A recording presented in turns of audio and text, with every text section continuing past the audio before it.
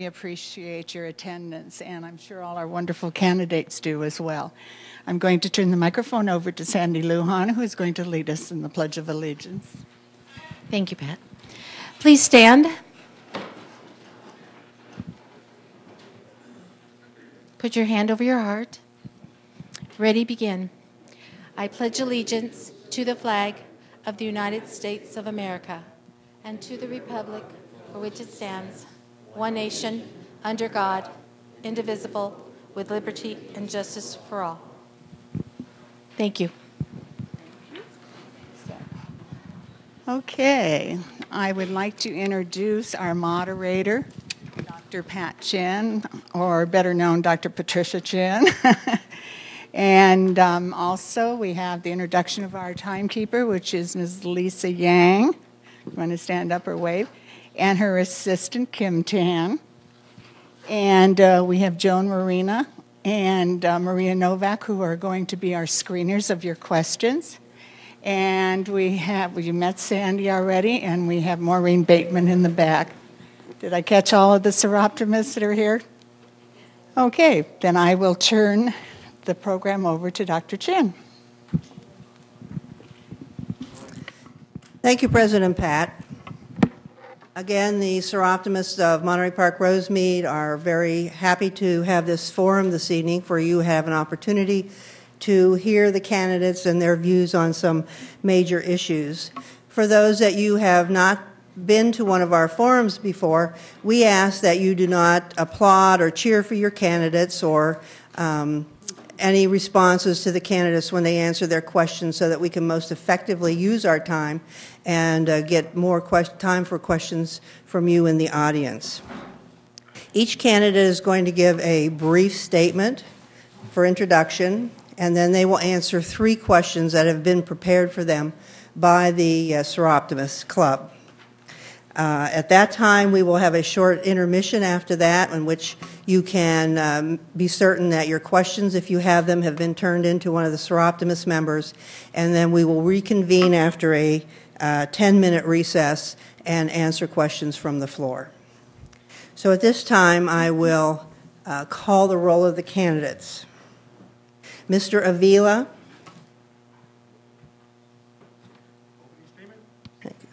Mr. Estrada. Present. Mr. Jin. Here. Mr. Ng. Here. Mr. Leong. Here. Mr. Sarnoy. Here. Ms. Rial Sebastian. Here. And Mr. Wong. Here. All candidates for the City Council being present, I will now ask the candidates to each make their 2-minute opening remarks, starting with Mr. Avila. Hello, my name is Joe Avila. I'm running for a seat in Monterey Park City Council on March 11, 2011. It's my 3rd time to come. I've been a resident in our beautiful city for my entire life. Excuse me, don't take time from him. Could you please share the microphone with him, Mr. Estrada? Hello. I've been in this residence in this beautiful city for my entire life, which expands over 43 years, and which I plan to stay the rest of my life. I love this city. The individuals who run for city council positions do for so many reasons. I'm not a overly complicated person. I want things that most people desire. Those things that we everyday simple folks desire, which things such as safe place to raise a family, good schools, etc. Unfortunately, our society is changing rapidly.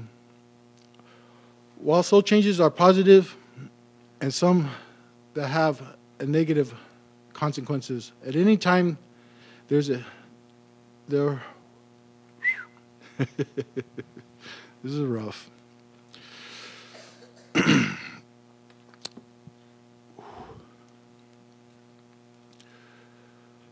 Unfortunately, our society is changing rapidly. While there are changes that will be a period of adjustment that is necessary, I feel that these times we feel.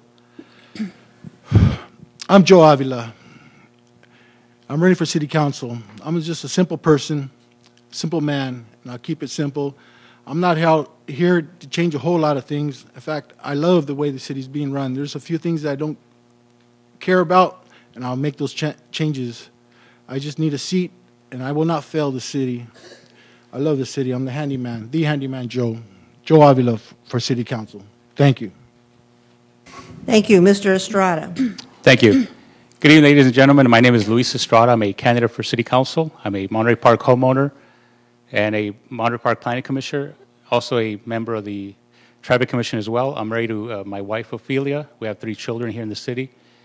Caroline, David, who attends Shore High School. We also have Mark, who all attend Monterey Park schools here in the area.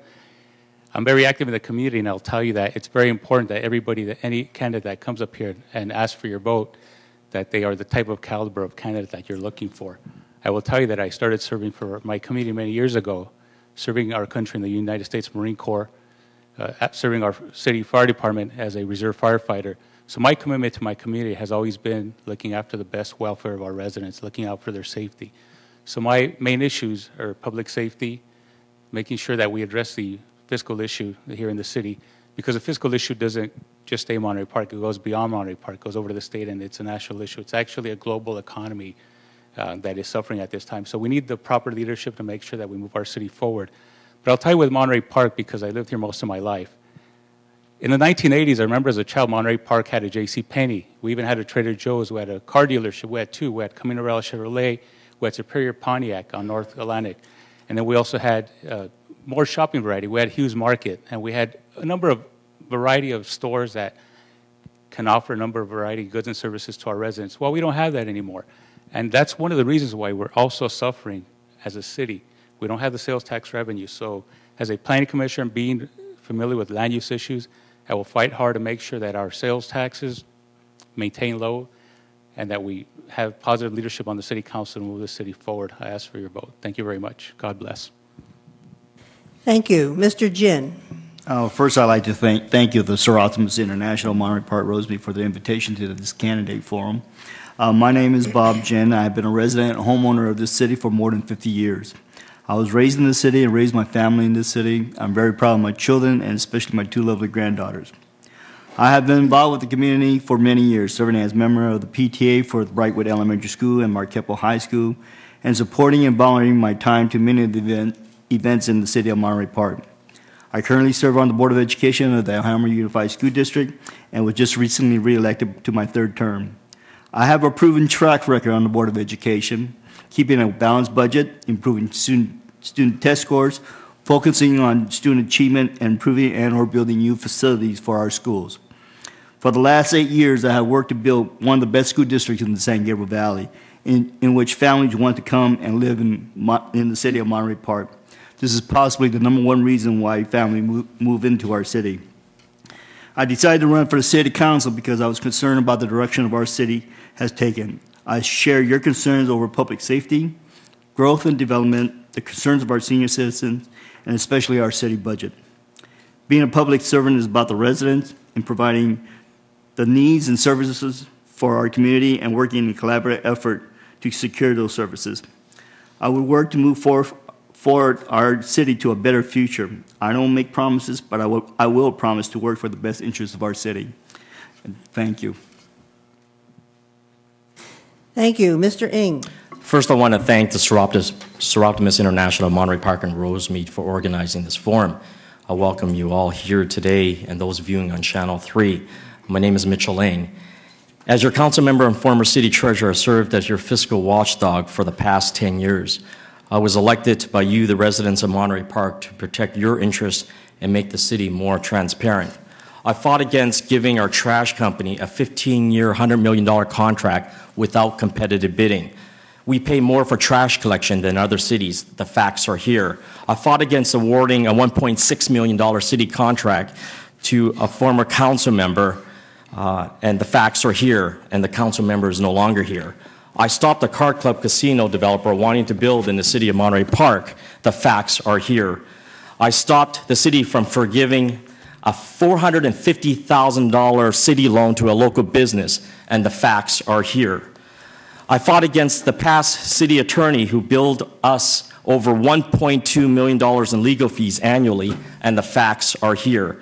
I'm fighting to end the health benefits for life for retired elected officials, which will cost millions of dollars to taxpayers. The facts are here. I'll stop the city from rezoning residential neighborhoods south of Garvey Avenue to commercial zoning. I stopped restaurants from building next to your home. The facts are here. I fought against the city spending millions of dollars in legal fees on the marketplace by the 60 freeway when the marketplace isn't even owned by the city. The land is owned in a trust by the father of Athens disposal owner. The facts are here. I care deeply about the city, and I will continue to be your fiscal watchdog. Thank you. Mr. Leong. Good evening. It's truly an honor to be invited to participate in tonight's Soroptimist Candidate Forum. This 27-year tradition exemplifies the Soroptimist dedication and commitment to the welfare of our great city of Monterey Park. My name is Hans Leong, and I serve the community as a Los Angeles County Deputy Probation Officer. During my 12-year career, I've had the unique opportunity to work with many diverse groups, organizations, and departments in our community. And this has given me valuable insight, not only at the local level, but at the county and state levels as well. I have served the past 4 years as the president of the Asian Pacific Probation Association, at which time, through the course of my duties, I am grateful to have nurtured relationships with many community, labor, and political leaders. I serve as a commissioner on the Monterey Park Recreations and Parks Commission, and I'm a member of the California Probation, Parole, and Corrections Association, where I serve as a delegate at the state level. I am a member of our Deputy Probation Officers Union, and I serve as a board member for the Asian Youth Center. I'm deeply concerned about our problems that our city faces at this time. Our finances are not in order, we face challenges with our employee pensions as well as developments in the city, and the behavior of our current council has been dysfunctional and toxic for much too long. How can we have a functional city without a functional council? We need to put aside our differences and plan for our future. We need to stand side by side and look forward together and not at each other thinking of harsh words to say. In the end, this is our city, our community, our future. I believe that in life there are those moments when one has to decide whether to look away and ignore the problems or stand up and work to make things better. I believe that life has presented me with this challenge, and although it would be easier to walk away, I know deep down that I cannot. Our time is now, and I embrace this opportunity to further serve my community. Thank you again, and thank you again for all of you to being here this evening, and thank you again to the Soroptimists for providing this forum for the residents. Thank you. Mr. Sarnoy. First and foremost, I want to say thank you to the Soroptimist Club for giving me this opportunity, and I also want to say hi and everyone in the languages I speak. Gracias a todos por el apoyo y bienvenidos para atender este partido. 我很高兴认识你们你们好สวัสดีครับทุกคนคนไทยขอได้สนับสนุนนะครับ and thank you very much as a council candidate here, it's an honor to be here and a privilege to be speaking in front of everyone. Thank you for giving me an opportunity. And I was born and raised in Monterey Park. I went to school here, elementary school. I went to college, East LA College. I got graduated. And from there, I got a scholarship to Northern Michigan University. And I came back to Azusa Pacific University to get my master's degree. And what I want to do in my focus, I want to create jobs and support the long-term economic development here in the city of Monterey Park. But I also want to give back because I want the residents of Monterey Park to have the same opportunity that I did growing up over here.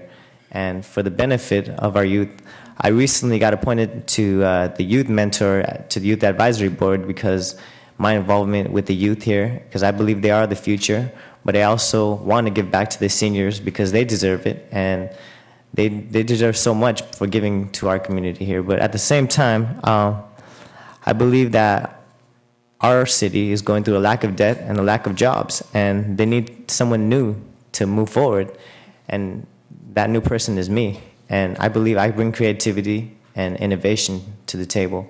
And I'm here, and I'm counting on your support, and I just want to share my thoughts with you tonight and ask for your vote. Thank you. Thank you. Ms. Rial Sebastian. Good evening. My name is Teresa Riel Sebastian. The corner of any successful city is transparency. Transparency means openness, placing the interest of the residents before any other interest. My goal for the City Council is to have a forum where we can transparently discuss our city's issues.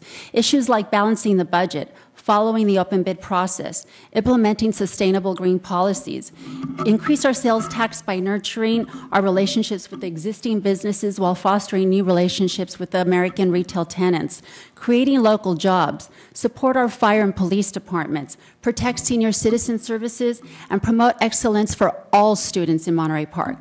Running local government is getting more sophisticated. The city must have a city council that can monitor and identify legal, business, and financial issues. As an attorney, businesswoman, and EDAC Economic Development Advisory Commissioner, I am the only candidate with financial, legal, and business experience to address and monitor these issues for you. I attend city council meetings on a regular basis, and I make it a point to be prepared. I'm willing to put myself on the line for you as I step to the podium and ask questions and offer innovative, out-of-the-box solutions. One of my philosophies in life is, if you have a problem, find a solution. Don't sweep it under the rug. You see, I grew up in Monterey Park, and I returned to Monterey Park, so I have a unique perspective. We are stepping into a new age of progression, the age of transition. This new age is inclusive and diverse, and our city council must mirror that. I'm ready and qualified to usher in the new progressive positive reality for Monterey Park. I will work hard, listen to you, and make a positive difference. I am ready to serve you as your public servant. I ask for your vote. Thank you. Thank you. Mr. Wong. Good evening, ladies and gentlemen. My name is Anthony Wong. I have been a businessman since 1965, and I thank the Soroptimist Club International for sponsoring this candidates forum this evening. We all know that an elected official is a public servant. The elected official is elected by you to serve, to listen to you, to care about all of you.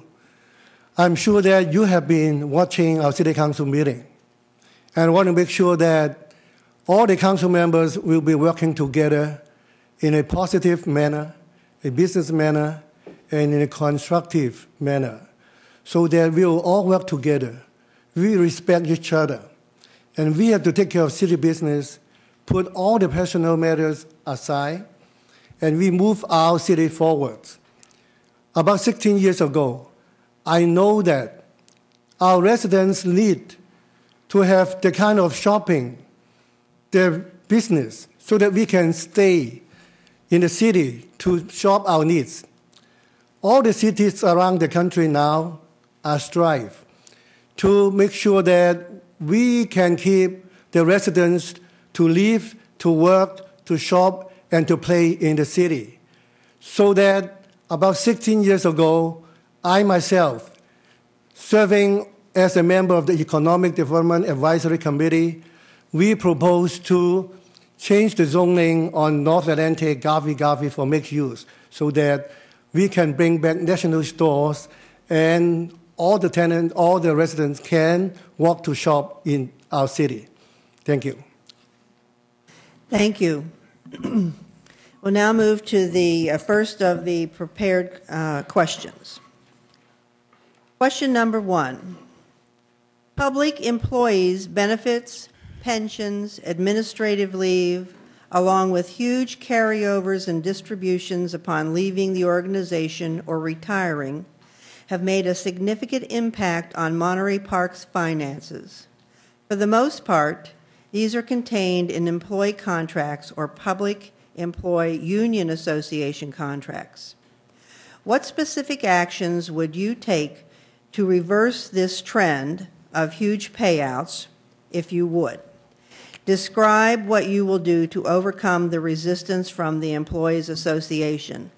Let's start with Mr. Wong and then move to the right. Thank you.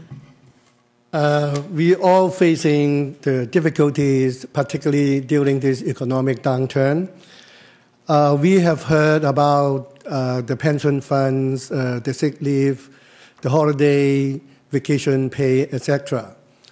And this is the problem throughout the whole California. And we are aware of the problem.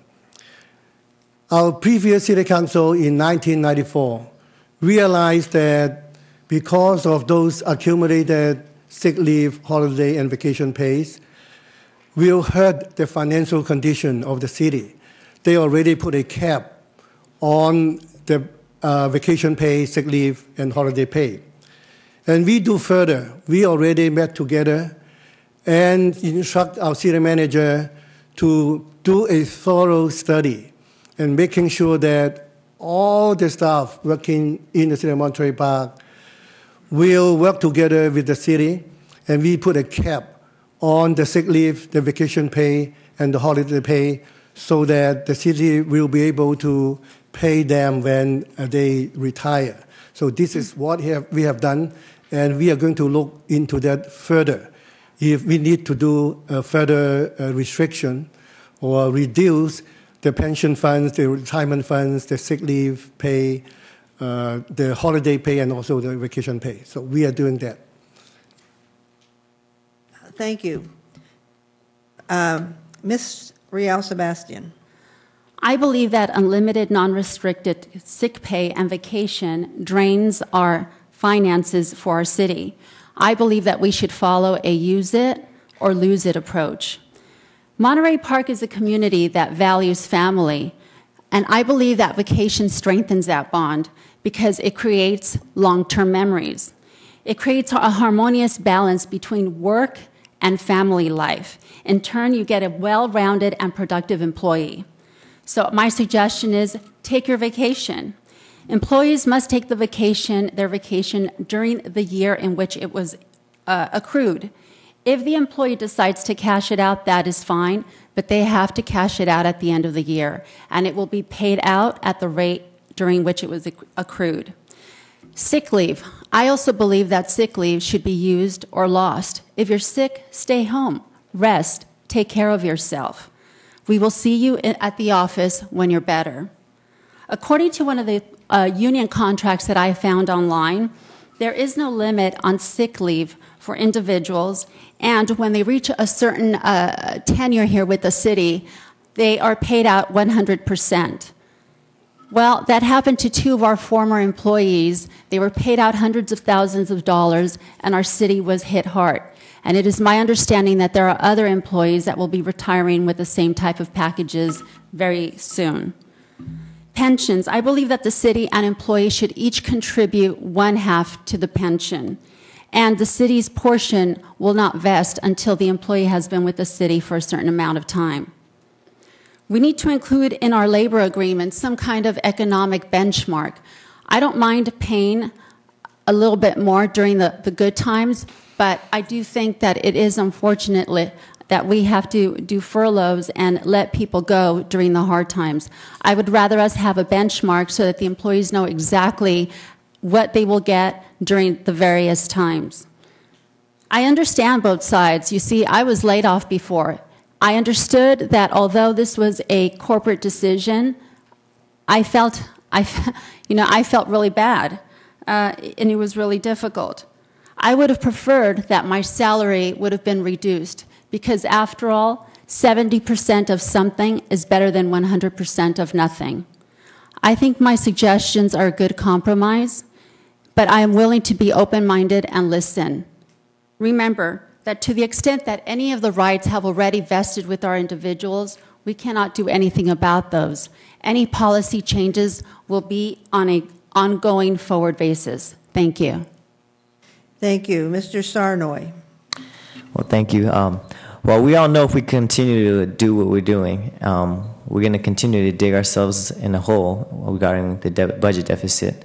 And there are many alternatives that I've researched regarding these huge payouts towards the employers and employees, the city employees. I actually looked at how LA County works with their employees, and similar to how they work, usually there was actually a former police chief here in the city of Monterey Park that got paid over $370,000 in the payouts, which he accumulated throughout all of his working working time here. And I believe that it's not fair to the taxpayers. And I believe that if we negotiate something where if an employee does not use their benefits such as sick pay, vacation, or holiday pay within the 2 years, that their benefits evaporate. And because I don't believe the value of their payouts would be the same as it is 2 years from today. And in order to overcome that, I believe that we should all come together, the city and the taxpayers come to an agreement. Now, I can't give you a straight answer because I haven't sat down and spoke with the unions or the associations. I've only spoken with the Firemen Association, but when I do get elected, I just hope that you can give me the support, and I will do my best to work hard and negotiate something with the taxpayers and the city that we can all come to an agreement with the associations. And it says right here, how can we overcome the resistance from the employee associations? Well, I believe that it's shared sacrifice. I believe that we should all sacrifice, maybe possibly take a furlough schedule where if an employee works 20 hours in the week, maybe take a day off. But in this budget crisis, something has to be done, and I believe that if nothing is done, we'll continue to dig ourselves deep in a hole, and that's my answer for that. Thank you. Thank you. Mr. Leong. Well, this issue regarding these big payouts has really kind of come to the forefront lately. We have to understand also these contracts before were drafted during better economic times when we had higher property values, more sales revenue. And one thing that disappoints me is that I don't think that we should vilify the staff that took these payouts because they're not the ones that draft the contracts. We have to remember that the City Council votes on these contracts and they should take the responsibility for their decisions. In terms of working on changing contracts, we need to work with the unions and the associations to find the common ground so that we can match our current economic climate. Some immediate actions that I thought of that we can take right away is to revisit the manager contracts and make necessary adjustments there to reflect our current economic climate. Some additional ideas, capping on the amount of sick and vacation time that can be banked or accrued. Any amount over the cap could be paid out in smaller increments in either monthly or annual so that there's not a large sum that has to be paid out at the end during retirement.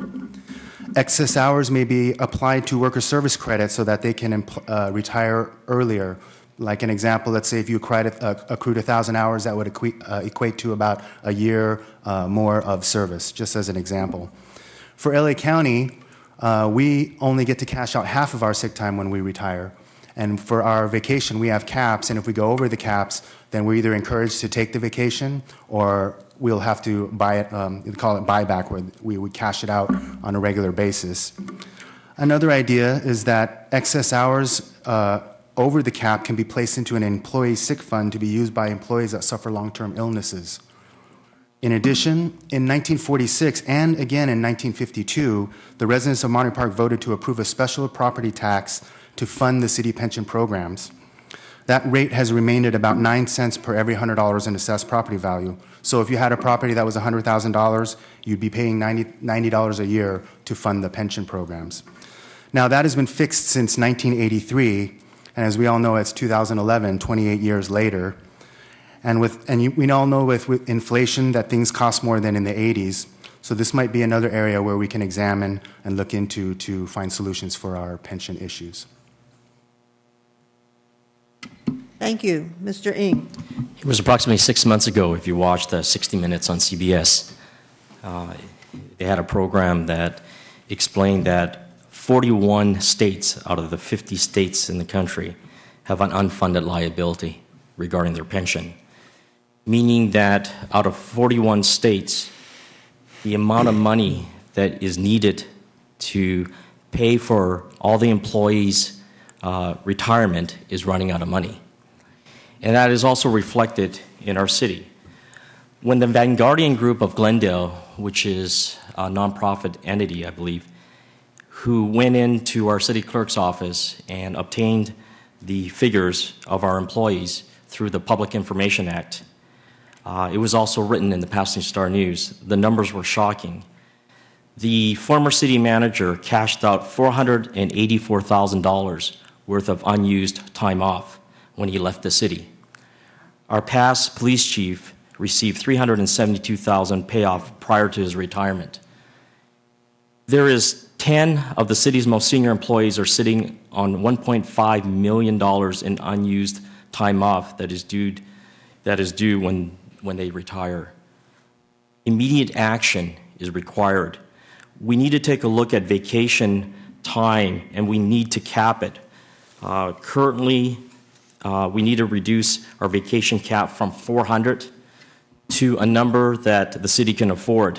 Sick leave right now currently has no cap, and we're looking at capping those figures immediately. Also reducing administrative hours, because right now it could be carried over to the following year. All of this needs to be addressed because the city is running out of money. And I hate to be the bearer of bad news, is we have to make decisions quickly. And that's what I've been asking the city staff to quickly come up with some solutions so we can sit down. I understand what is being vested currently with the employees cannot be changed according not only to our city attorney, but many attorneys that I've talked to throughout the state. What we can do is a two-tiered system for new employees coming in that will eventually save the city money in the long term.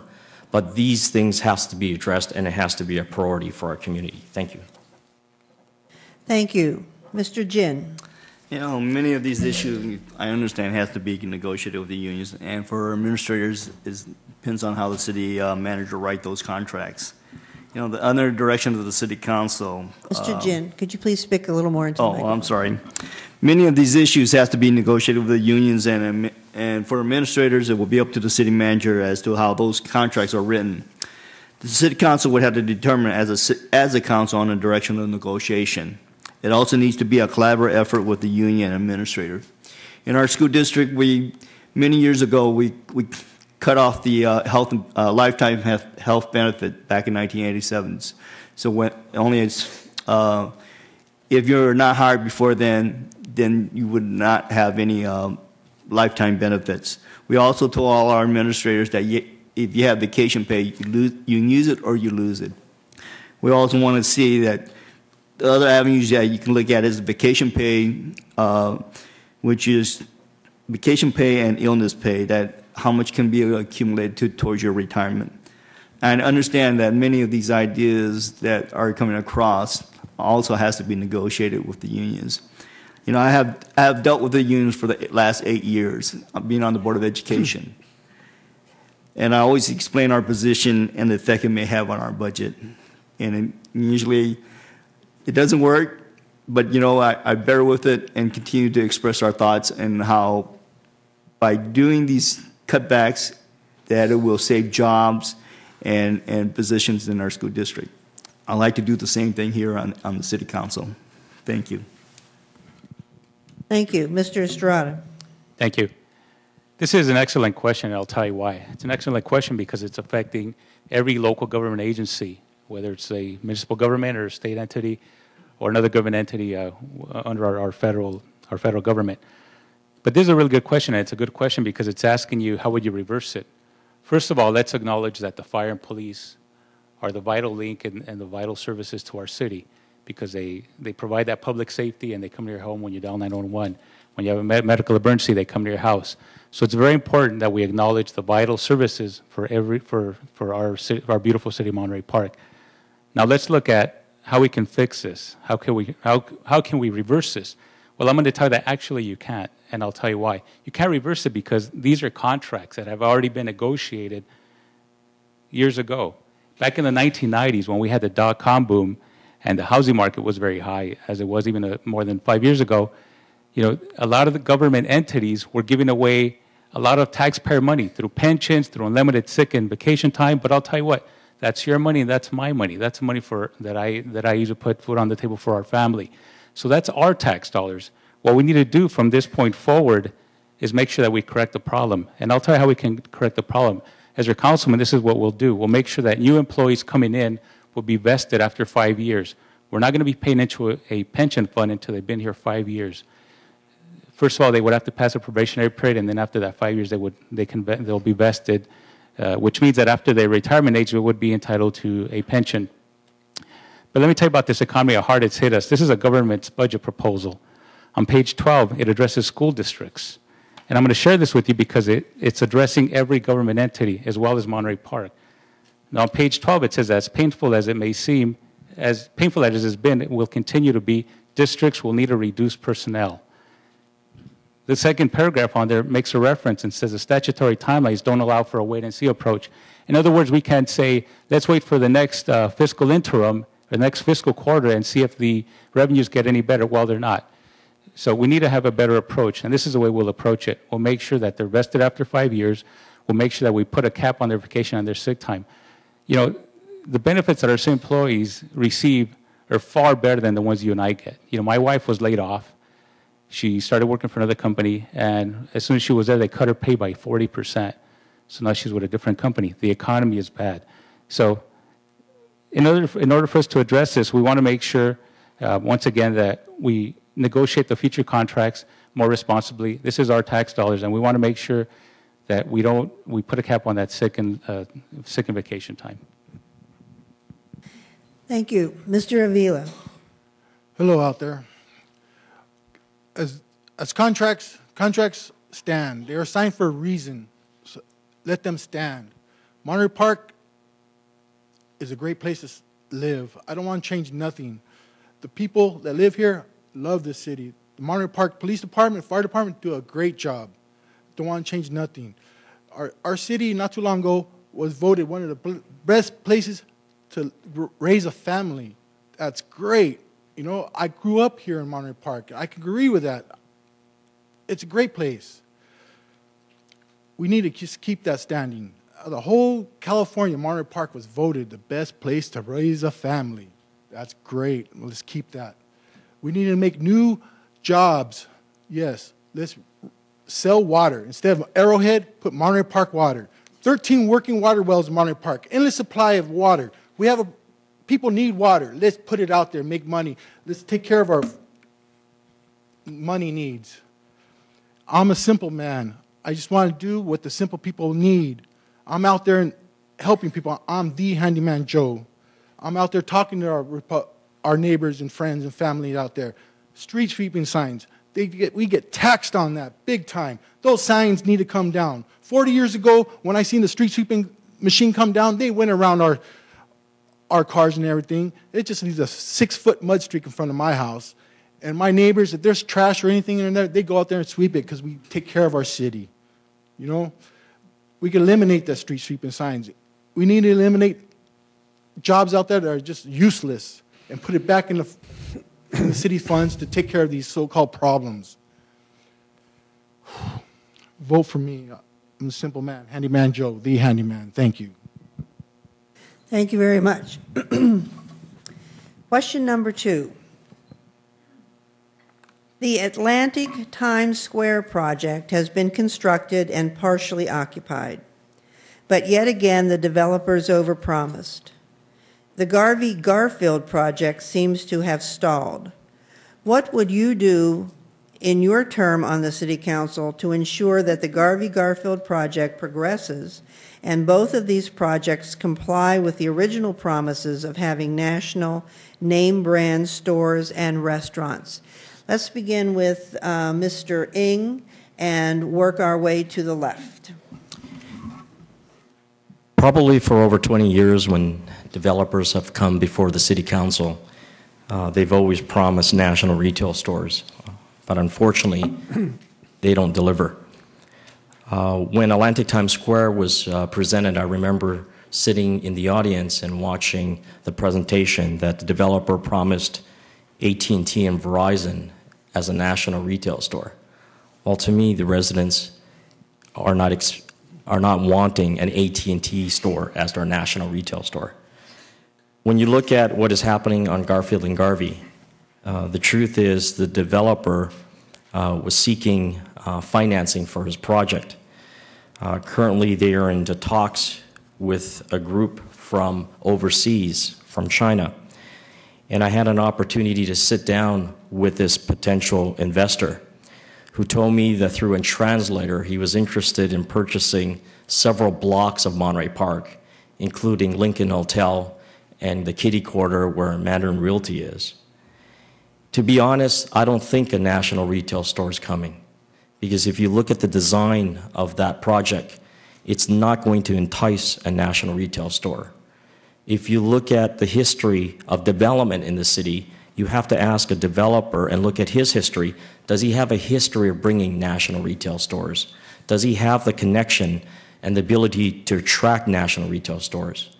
If you look at the investment of a group that has no interest except to make money in the city, that has no connection with national retail stores, I have to say that I don't believe that this project is going to have national retail stores. Until I see national retail stores, I will commend the developer, but at this time, I do not. And why it's important to have national retail stores is, I know that there are residents in the city who have told me they lived here for over 50 years but have never shopped on Garvey Avenue. It's because our city caters to an ethnic group, a certain ethnic group. Why we need variety is it's the economic future of the city. The city is going to run out of money. And for us to only cater to one segment, and predominantly restaurants, is going to be our demise. I encourage the community to put pressure and request from their city council and their elected official that we do need national retail stores for the future of this city economically. Thank you very much. Thank you. Mr. Leong. Well, first of all, I'd want to ask and find out why it's stalling. Is it because of the economic climate? Can the developers not secure their financing? Is it because contracts are unclear? I think that we need to ensure that the contracts that we have with the developers are clear and concise, and that it leaves little room for interpretation. When we talk about national chain stores, that's a very vague term. A 7-Eleven is a national chain store. A 99-cent store is a national chain store. So I think that in terms of contracts with our developers, we need to be clear and concise, and we need to be willing to enforce the agreements that we have in the contracts. If they're unable to deliver what they promise, then we should be willing to take legal action, to file lawsuits against them for not delivering what they state that they will deliver in the contracts. In the future, I think in terms of developers, we should find developers that have a track record for developing, making developments that have national chain stores in them, developers that already have relationships with national chain stores. I think also in terms of the difficulties of getting national chain stores in is because there's a preconception that our neighborhood is a certain demographic. And that may be true maybe 3, 4, 5 generations ago, but now in Monterey Park we have second, third, fourth generations that have grown up in the city. So I think actually, the studies that they may have looked at before don't actually accurately reflect the current demographic in Monterey Park. We may also look into a way to have resident surveys where we're actually going to the people and finding out what specific national chains are you looking to have in the city. And with those studies, we can use that to present it to the national chains and to illustrate to them that we do have a need and we do have a resident population that is requesting to have these stores and to shop in these stores. So those are some of my opinions regarding how to continue to bring the national chain stores into Monterey Park. Thank you. Thank you. Mr. Sarnoy. I love the idea that there are 3 redevelopment projects here in the city of Monterey Park, which includes the Atlantic Times Square, the Garvey project, which is the town center, and the marketplace by the 60 freeway. I love that idea. But at the same time, I spoke with the city manager last week, and I sat down with them and speaking about what national retailers would be here, and it's kind of up in the air because they certainly want to cater to a certain demographics. But I believe that if a national chain store locates here, such as a Target or something national, that I think we should leave it up. It's not up to me, but we should leave it up to the taxpayers, because if we leave a survey or we have an option from the the developer and the consultant as to which retailers can locate here. We should give them, the residents, the option of which do they prefer, and through the survey, we'll know what they would want and what services and goods they would like to have here in the redevelopment projects. But I believe it's a great thing for the national retailers to locate here. Not only does it give them a competitive edge, but it also brings a new good and service to the residents here, which can add to their lifestyle, add value to their lives.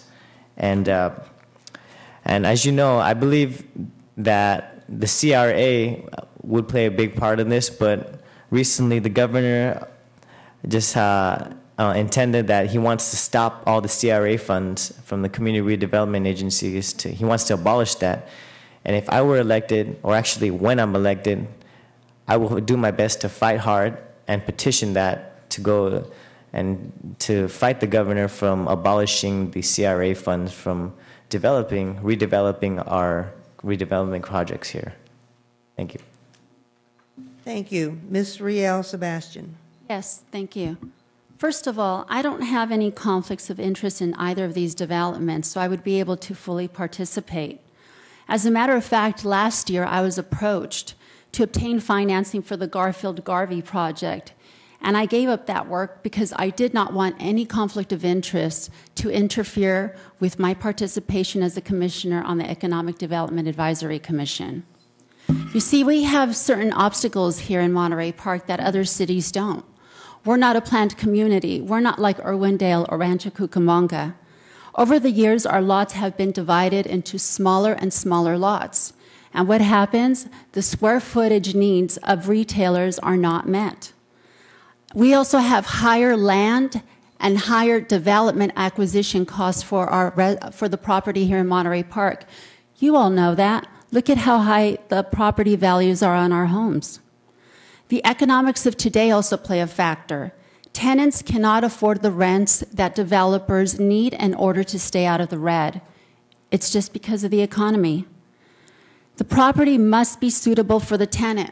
For example, Starbucks nowadays is looking to drive-through service because they realize that a drive-through is going to produce more income for them. Monterey Park does not have vacant land readily available in the proper size and configuration that these retailers need. We are addressing that in the Economic Development Advisory Commission as we address and revise the general plan for our city. Now, the city does need to coordinate its efforts with developers to attract national tenant, but so far those efforts have been limited. One good piece of news that I found out with respect to the Garfield Garvey project is that it is my understanding a letter of intent was signed with Fresh and Easy. I will diligently enforce the terms of a contract. For example, I reviewed the development agreement that we have with the Atlantic Times Square. Actually, I would have drafted that agreement differently. I would have looked for city council, outside city council that is well-versed in developments, well-versed in bringing national tenants to us. You see, what you define in the contract is what you get. Again, as our city becomes more and more progressive, it is very important that we have a city council that can identify and address these issues. These issues are related to business, legal, and financial matters. With my business, legal, and commercial real estate background, I will address, identify, and solve these problems for you. Thank you. Thank you. Mr. Wong. Both the Atlantic Times Square project and the Garfield Town Center project were approved about 6-7 years ago before I was elected. I understand that the Atlantic Times Square consists of about 205,000 square feet total. The AMC Theater occupies about 69,000 square feet, and the 24-hour fitness occupies 30,000 square feet. So the remaining 105,000 square feet are divided into stores that they're renting to, like Canton Sushi, which is a chain store. They have about 300 some more stores throughout the United States. And also a Phoenix restaurant, Lee Sandwich, those are, we call regional stores. The national store will only come when they see there is a market there for them, can stay business to make a profit. So in order to attract national stores, we have to prepare ourselves. First of all, for example, for the town center at Garfield and Garfield, I've been talking to our city manager to upgrade the downtown business area by putting product plants and also paint the exteriors of all the stores, shops in that area on Garvey between Nicholson and Ramona, and also have the business operators to put awnings, make it present and attractive so that when the Garfield Town Center project start to build, and the national store will see it. But however, I agree with Councilmember Ng that because of the plan and also the architectural plan, the location limited by the parking spaces and so forth, I don't think we can attract a lot of national store there. The requirement is they have to have 51% national stores. The only areas that I can see that we can bring in national stores is the OII side, the marketplace. So we have to look at marketplace. But now we are talking about the town center and the Atlantic Times Square. I have a chance to talk to the developer recently. Because of the financial situation, they are not getting a loan, but they are coming up with the hard cash to build this project. And they plan to break ground in a few months. Thank you. Thank you. Mr. Avila. Yes. As for national chain restaurants and all that stuff, I don't want them here. It brings more crime, more people to scope out your homes when they're cruising looking for the place. Don't need that here. Monterey Park has enough tough enough job keeping our city safe, and they do a hell of a job doing that, and I commend them. I don't want that to change. The restaurants down in downtown Monterey Park, the best food, best Chinese food you can get anywhere. People know that. Every time we have a gathering and we want Chinese food or something, we order from downtown. Those chefs down there are great.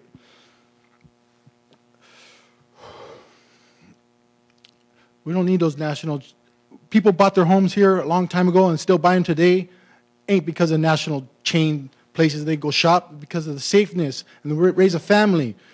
Don't want to pollute our city with that. I just want to keep it the way it is. Monterey Park's doing something right, and I don't want to change it. I just want to enforce it. May the Lord be with you all. Thank you. Thank you. Mr. Estrada. Thank you.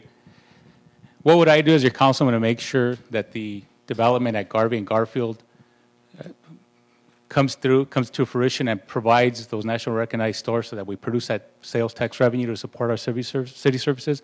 Well, let me tell you that as a planning commissioner for our city at this time, we have agenda items that are land use issues. We have agenda items that are residential. There's agenda items where people want to make a small parcel and build a large mansion in a neighborhood that has been nice and quiet for the last 50 years. But we're seeing changes in our city, but the changes aren't the changes that are going to keep our city in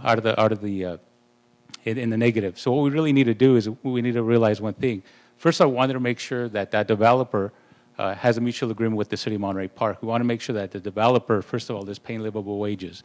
We want to make sure that that developer also brings in those national recognized stores. Because let me tell you that the Atlantic Times Square, as a planning commissioner, serving all of us here in Monterey Park, I'm going to tell you that it's a disappointment, and I'll tell you why.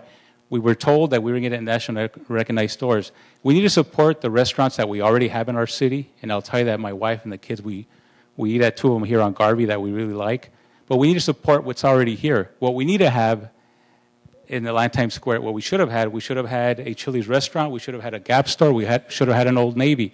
And I'll tell you why. People that come from outside the city, it would entice them to come in and spend their tax dollars here in Monterey Park. So we need to correct from this point forward. We need to make sure that any future developments that we have a mutual agreement with the developer.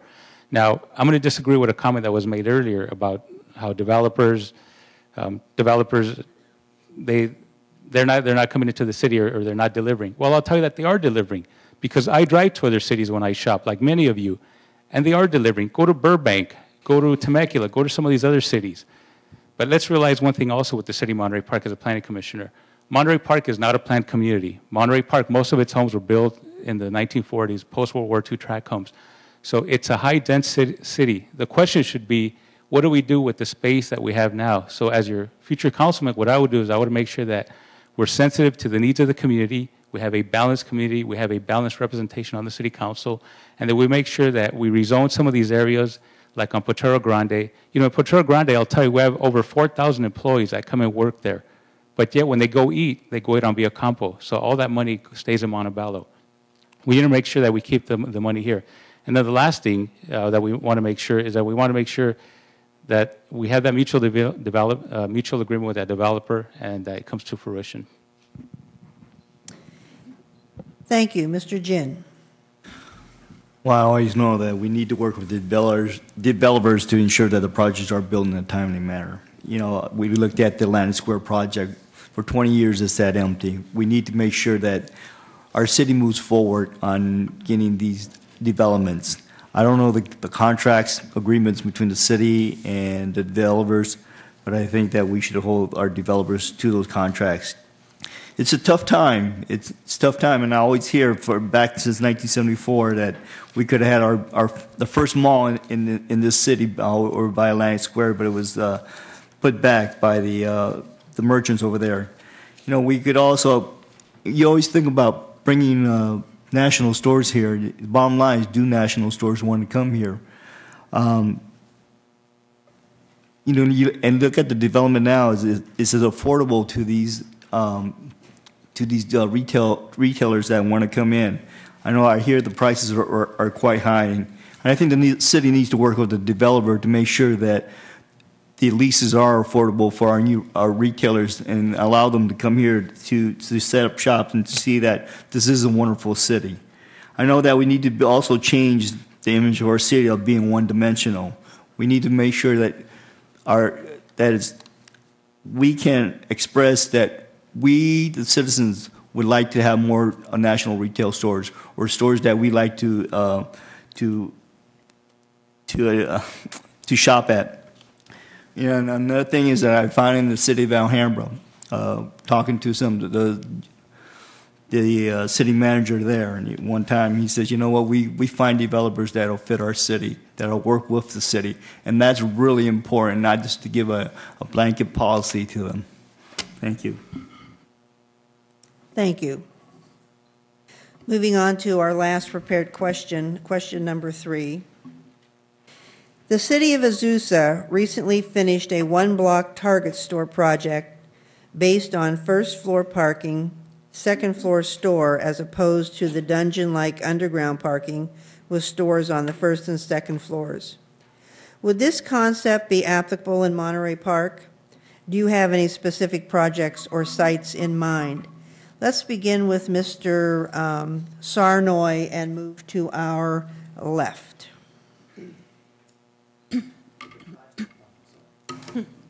The project I do believe is applicable. As opposed to a dungeon-like underground parking with the stores on the first and the second floors, well, I don't think the word dungeon kind of sounds mysterious, and if we were to open up a dungeon-like store, I feel that I wouldn't be attracted to it either. But I do like the idea of the first floor, second floor store second floor store, and with the projects in mind, I believe it's applicable at the project and possibly at the marketplace. But at the same time, our city many years ago did put, from the research I've done, the city did put an ordinance on the height limit of how high the buildings can go. If we leave it up to the voters, I believe if we leave this up to the voters on a ballot measure where they can increase the height limit, I believe right now the height limit for the highest height limit allowed right now is 130 feet, and that's if the buildings are constructed within 200 feet of Hellman. And if the residents, if we leave it up to the residents on a ballot where they can increase the height limit at a specific at a specific redevelopment project, maybe at the marketplace or in Garvey Garfield, then I do believe that the target would like to relocate here, because as I spoke with the city manager last week, he said the only reason, some of the reasons why national retailers may not locate here, such as Target and Borders, is because of the space requirement. Some of the stores require 4 cars per 1,000 square feet. And I believe that if I were elected, I wouldn't close them off. I wouldn't close off the retailers just because their requirements don't meet ours.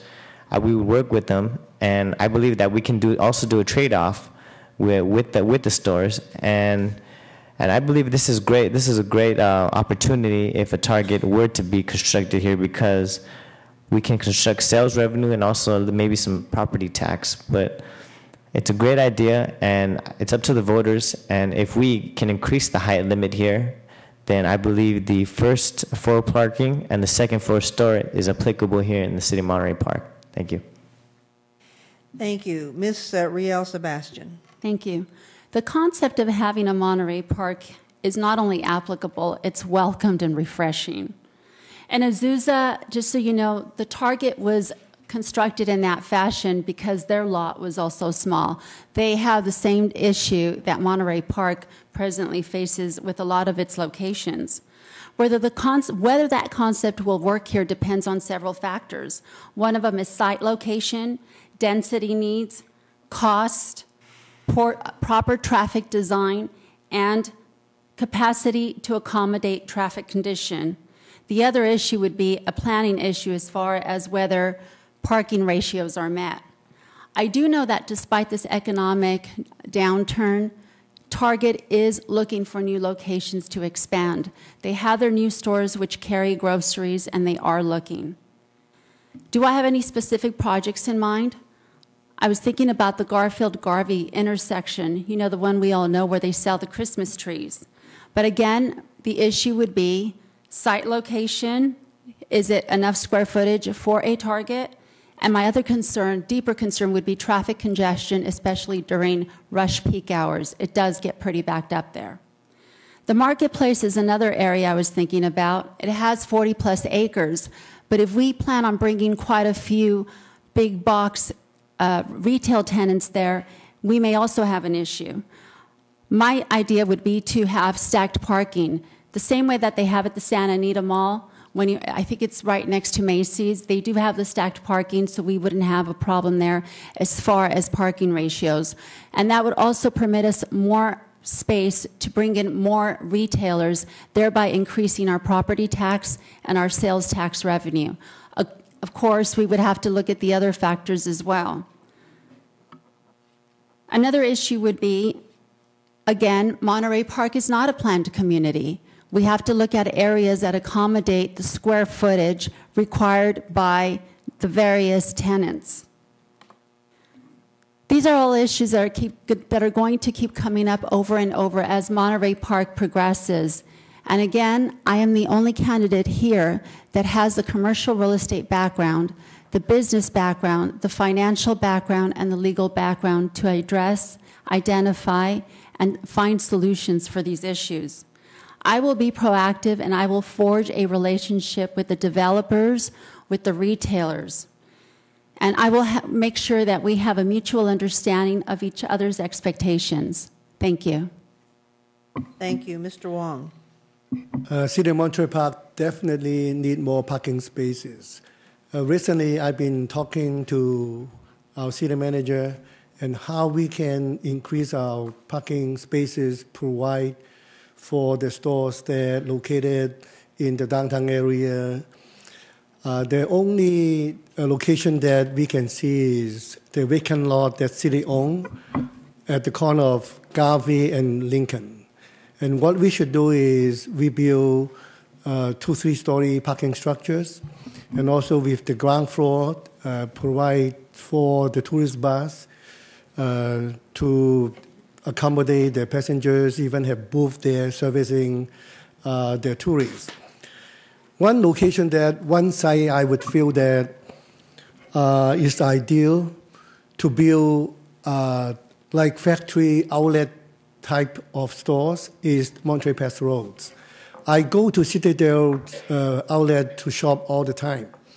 I can see that if we can expand our commercial area to Monterey Park Road, one side of the street will be all stores.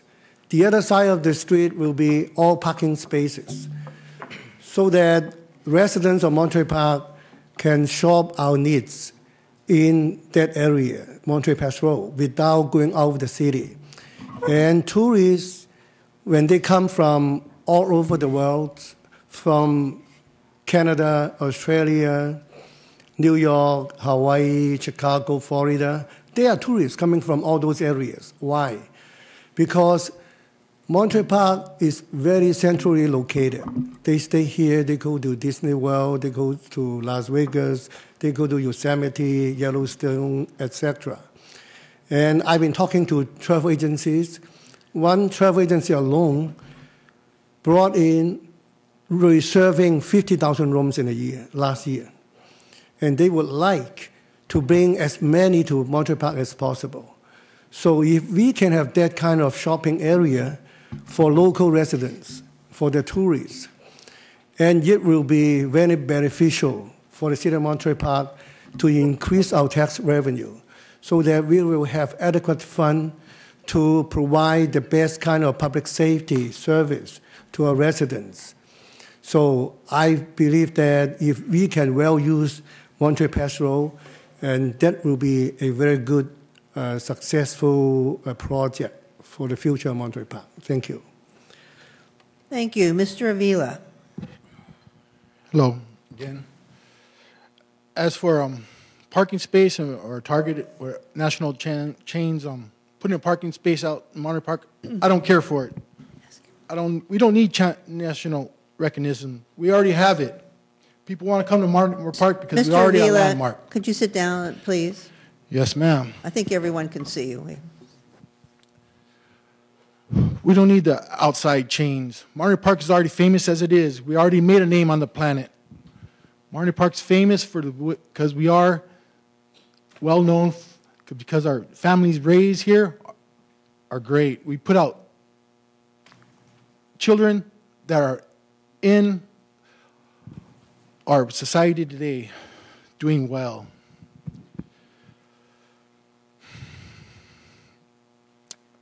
We don't need the outside influences. Monterey Park needs to stay the way it is. We're already great. I don't want to change nothing. I just want to enforce the laws that are already here. There's some that need to be changed that are no good. I'll deal with them. Monterey Park's great. Just give me a chance to make your vote and make me the person that needs to stand up for us. I'm bold. I ain't afraid. I'll handle it. Thank you. Thank you. Mr. Estrada. Thank you. The question is, would this concept be applicable to Monterey Park? Well, let me tell you that, first of all, it has to be a collective agreement between the developer and the city of Monterey Park.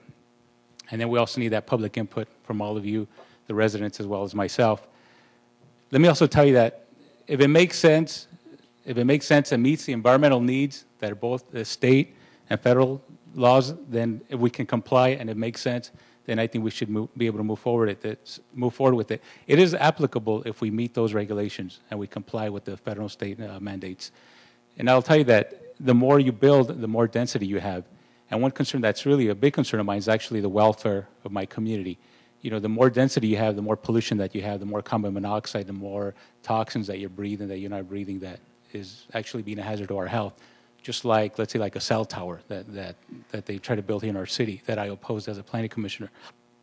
But let me tell you, in terms of the concept, what specific project would I have in mind? Well, let me tell you, as a planning commissioner, I'm very in tune, I'm very knowledgeable of our parcels. Having served as a reserve firefighter in the past, I'm very familiar with the topography and the layout of our city.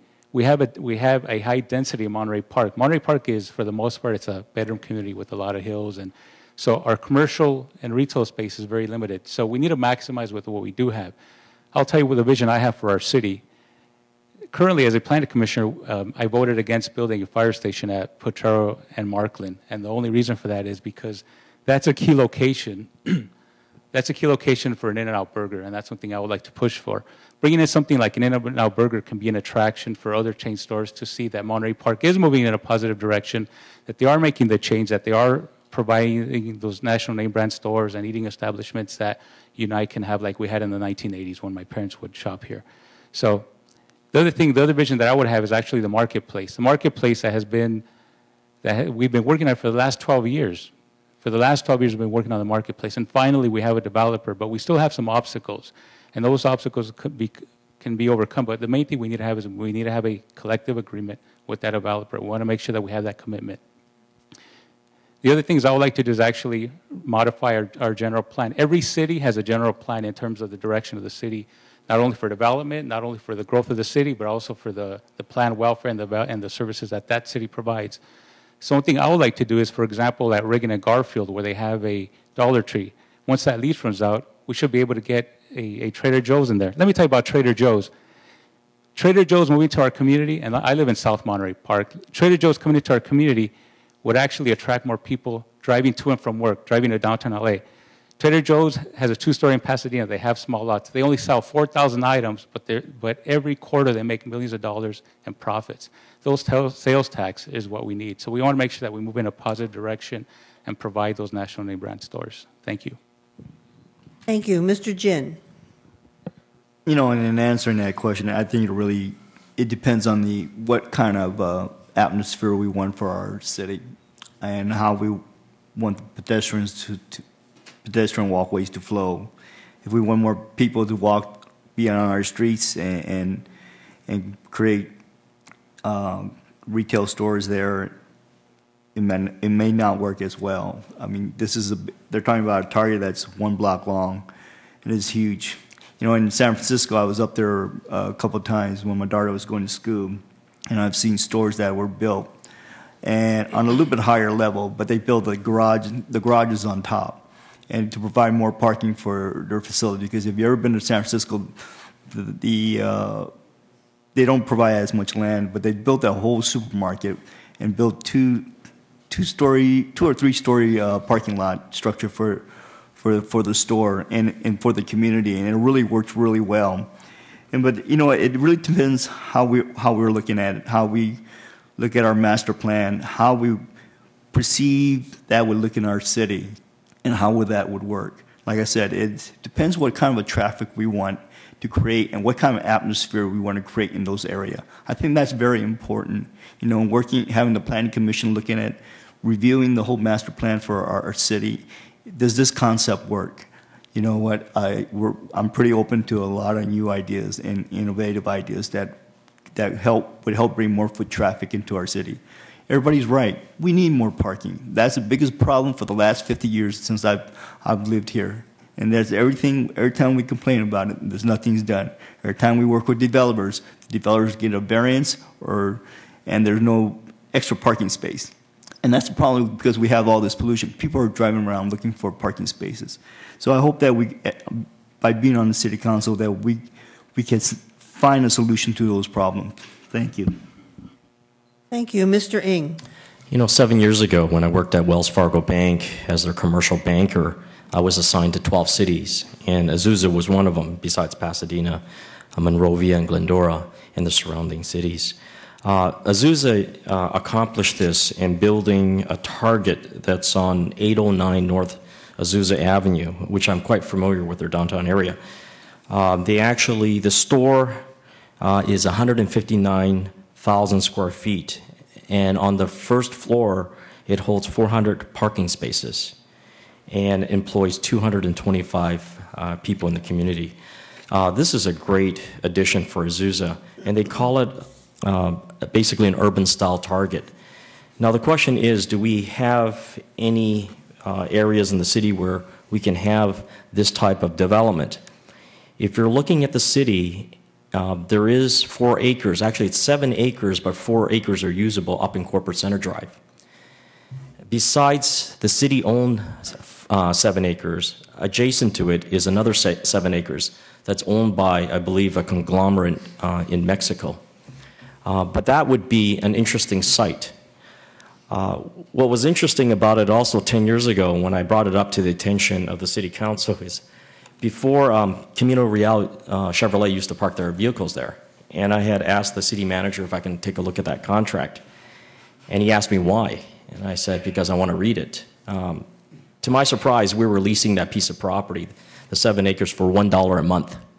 And I kept that agreement. And I came before the City Council as a city treasurer, and I reprimanded the staff for even coming up with this agreement, because the legal fees of just putting this contract together obviously is a lot more than $1 a month.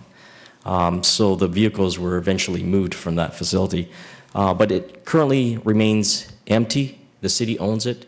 And this was an interesting question, because I think if there is a target that can build this urban style structure, it would be Corporate Center Drive. I know there's a developer who's looking into possibly building a hotel there, and his plans is also to build a concert hall up there in Corporate Center Drive. But either way, I think it's a prime location, especially since Monterey Park has all the views. And if you ever go up there, it's a spectacular view of the San Gabriel Mountains. And that would be my answer. Thanks. Thank you. Mr. Leong. In addressing the third question here, given the limited space that we have here in Monterey Park, I think it's important that we are open to all different options. I think the concept of the first floor parking, second floor store, that's not a bad idea, but given the limited space, it's hard to find locations where we could actually do that. And I believe there are current ordinances and building codes that limit the height of how far we can build up.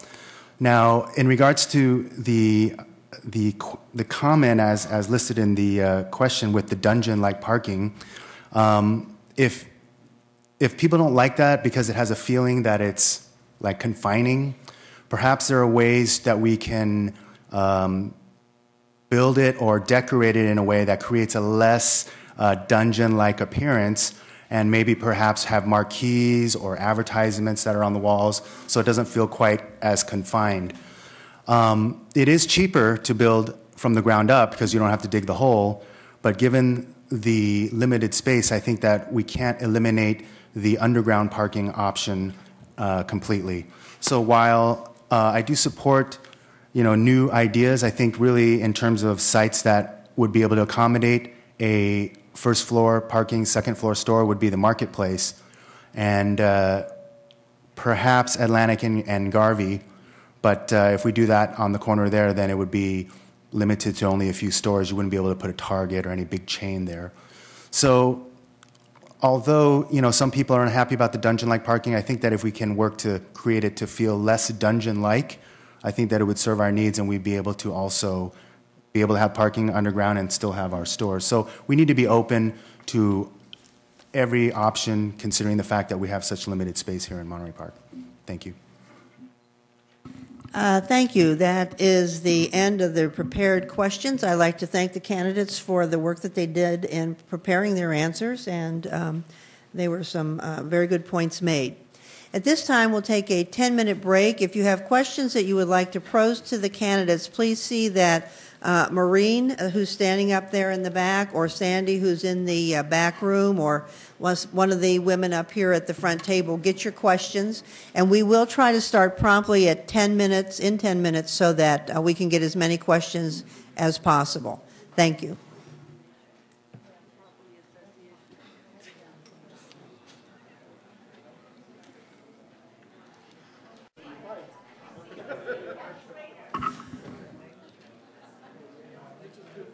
Okay, I see all the candidates have returned. We have a number of interesting questions. We will try to get through as many of them as we can.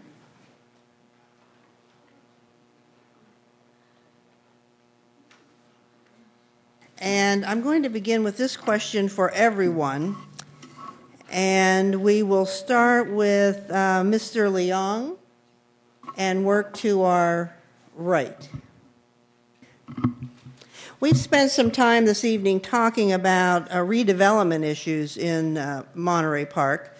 What is another major issue that you think is facing the city at this point in time, and how would you help remedy that situation? Well, I could talk, one of the major problems that I see is that we need to have more harmony in our council. I think that, watching the meetings, a lot of times I'm unhappy with a lot of the discourse that's going on. And I think that what I could do immediately is to be able to bring some balance and be able to maintain our focus on what we're supposed to be doing and not on things that really are of no consequence. Thank you. Mr. Ng.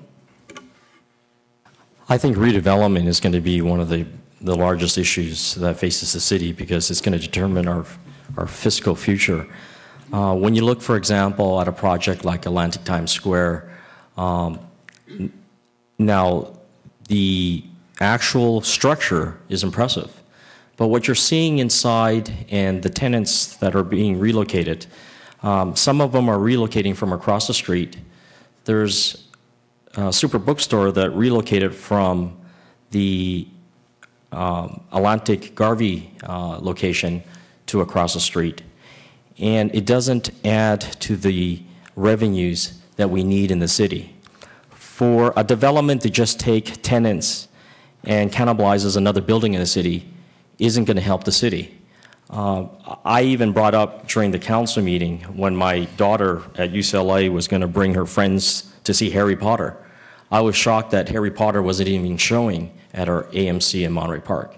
In fact, Green Lantern, where my family is tonight, is watching it, had to go to Alhambra to watch it. And why is that?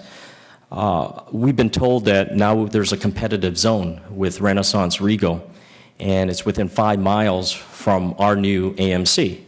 So anything that has a 3D or an IMAX type show will never be shown in our city.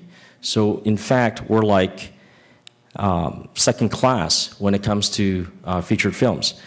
I have asked the city manager to look into this so we can write a letter to the corporate office of AMC demanding that, first of all, we're 2 separate cities and they're 2 separate theaters, and we in this community deserve the #1 shows that are being shown. Thank you very much.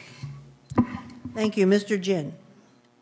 I think one of our biggest issues is our city government and the infrastructure of our city government. I think we need to really get this settled and have our department heads in place and working with our city manager and the city council working together. Because if they're not working together, then we're not moving as a city. There's a lot of rhetoric going on, and I feel that it needs to be stopped. We need to move on and move forward with the city. Thank you. Thank you. Mr. Estrada. Thank you. You know, one of the biggest problems that we have in our city, it's like a white elephant, and that's the sustaining pension deficit that we seem to be, that just seems to be getting bigger and bigger. This isn't only a local problem, this is a national problem.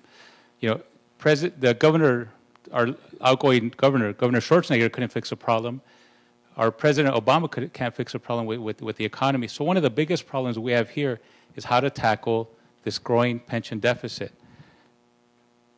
You have employees retiring at the age of 50 and 55, when last year there was a report by the federal health department stating that people are living longer. They're living because of health and because of longevity and different modes that people are living. They're living healthier. People are living well into their 90s, but yet people are retiring at the age of 50. So one of the things that we need to address is we need to make sure that future contracts, we have the employees pay more into their pension. We make sure that we cap the sick and vacation time. And I'll tell you why, because at the end of the road, at the end of that tunnel, you're going to have something positive. You're still going to have that city employee there. I want to make sure that as your councilman, we don't have any more furloughs. We don't have any more employees laid off. I want to make sure that we have that structure. Let me tell you what's going on with the furloughs and the employees that we laid off. We have people working from economic development, which they do land use issues. They moved them from one department because of layoffs and because of seniority rights and because of bargaining unit agreements under the MOU. You have people working that have their talents in economic redevelopment when now they're working in human resources and now they're working the city clerks. So we're having employees not deliver that caliber of service that we hired them to do, but yet we're paying them the salary. So we need to fix that. What's the second problem? The second problem is development. I already told you as a planning commissioner and as a resident, many of you agree, the Atlantic Times Square is a disappointment. We need to support the restaurants that we already have, and we need to make sure that future development represents all the residents. the last problem that we have is actually the city employees. I want to make sure that we keep them on the payroll, but they need to make sure that they contribute more and make more concessions so that we can keep them working here in our city and keep them out of the unemployment line. Thank you. Mr. Avila. Can you repeat the question once more? What did I do with it?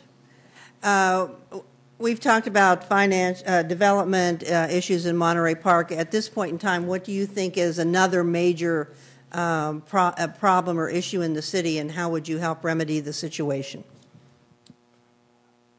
Okay, major problem in the city? Street sweeping signs. I keep on saying that because I do not like them. We keep getting taxed about that. It's like, it used to be $15 a ticket. Now it's like $50 a ticket. We don't need to be taxing our people out there for those kind of problems that they shouldn't be there in the first place. Our city doesn't need no new taxes. It's fine the way it is. We just need to capitalize on fixing the problems that we have now and make them better. We need to be nationally recognized. We pretty much are. Well, maybe let's bring in like a Monterey Park marathon or something. As for revenue, like I say, we have 13 working water wells. The space that's in Monterey Park, let's build a water company there, bottle the water, sell it all over the world. Well, we don't have money problems no more. I'm a simple man. Just vote Joe Avila. I'm the handyman. If you need help, I'll help you. Thank you. Thank you, Mr. Wong. City of Monterey Park is known for business unfriendly. We have a new city manager now. He has a lot of development experience. I believe that all the council members should work together, plan a master development plan, identify which location is suitable for what kind of business, so that we all agree, all of us will be, all the council members working together as a team to streamline the procedure, making sure that we'll work with the staffs in the city and also the developers, the business people. And we have to work together as a team in a business manner, and we have to respect each other so that we can do whatever we need for the people of Monterey Park here, so that the goal is we make sure that the residents of City of Monterey Park will be able to live, to work, to shop, to play within the city without going out to other city to shop our needs. I go out to, as I said, the Citadel to do shopping all the time. I go to Trader Joe at the corner of Rosemead and Huntington Drive or South Pasadena on Mission all the time. I don't want to see that. I want to make sure that we all work together in harmony and really focus on the city business, working for the welfare of the people. Thank you. Thank you. Ms. Real Sebastian.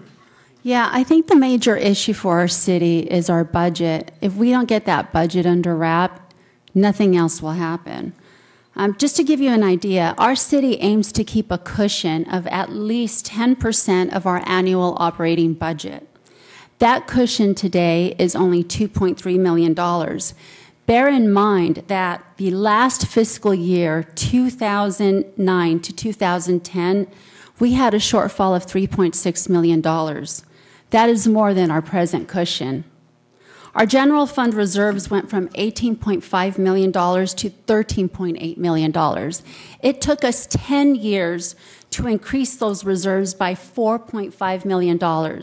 And then it took us only 2 years to them to be depleted down to $4.7 million. Do you see the issue? Well, we can keep cutting and cutting and cutting, but that isn't going to fix it. So what will? It's great to bring in national retail tenants, but you know construction takes time. So I have a suggestion. I thought out of the box. My suggestion is shop Monterey Park first. When you make your list to go shopping on the weekend and you have the items that you need to purchase on your list, go through them and find out which stores here in Monterey Park carry those items. And make it a point to go and buy them from Monterey Park. Look, we're all guilty from this. I too shop at Trader Joe's, Bed Bath & Beyond, and Target. But now I am making a conscious effort to shop Monterey Park first. We have a lot of great stores here. And think of it this way. For every $100 you spend, the city will get 10 cents. Think of it. That's a rebate. That rebate can then be used to fix our potholes, to fix the leaky roof at Langley Center the next time it rains, and to help balance our budget. Thank you. Thank you. Mr. Sarnoy. Other than our redevelopment projects and issues, I believe that one of our issues that we're facing right now is the transparency. I believe that there's a lot of residents here in the city of Monterey Park that are uninformed, and I believe that when I ask, not even as a politician or even as a candidate of Monterey Park, I ask a resident, what do you want from a politician? What is it that you expect from a council member? And they're not really too sure of what they want, but what they do want is to be informed of what exactly is going on in the city. And I believe that, and as part of my goals, and if when I get elected, is to bring transparency. And I want the resident of the Monterey Park to see what I see, because I think too many deals are cut behind closed doors, and I believe that the residents should know what I know, and that's what I should bring to the table. And I think we all, as council members, should bring to the table, and we should inform the resident everything on what's going on, because they go on their day-to-day lives on doing what they're supposed to do, but I believe it's our job to be a servant to the community and deliver to them on what's going on as a resident. But another issue I also wanted to focus on was on the youth programs. As a youth mentor to the Youth Advisory Board, I believe that investing in our youth is a big issue too. I think we should, because San Gabriel Valley, Monterey Park in the San Gabriel Valley area has the lowest crime rate, and I believe we should continue to invest in public safety, but without cutting services. And other than that being said, no, thank you very much. Thank you all for your answers. Our next question. Although this election in Monterey Park is nonpartisan, in recent times it cannot be denied that more and more people are interested in what their representatives are doing and what they stand for. Without stating your party affiliation, how would you characterize your political views? And let's start with Ms. Sebastiani and move to our left. I'm sorry, Miss Riel Sebastian. I'm sorry? Riel Sebastian. Oh, what did I say? Sebastiani. Oh, Okay. I'm always giving people new That's names. okay. Sorry. Well, the platform, as I mentioned, for my running for city council has been, number one, transparency. Somebody asked me the other day, what do you see as more important than public safety? And I thought about it, and I thought honesty and integrity. Because if we don't have honesty and integrity, everything else fails. If we don't have transparency, everything else fails. And through this campaigning, I have come across quite a few issues regarding lack of transparency. And quite frankly, I am very disappointed. Without transparency, the whole foundation of what we believe in, regardless of our political affiliation, falls apart.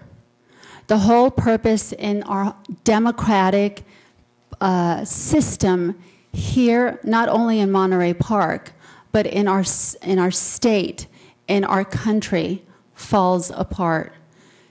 So the best way to characterize what I am, who I am, what I believe in, is just look up the definition of transparency.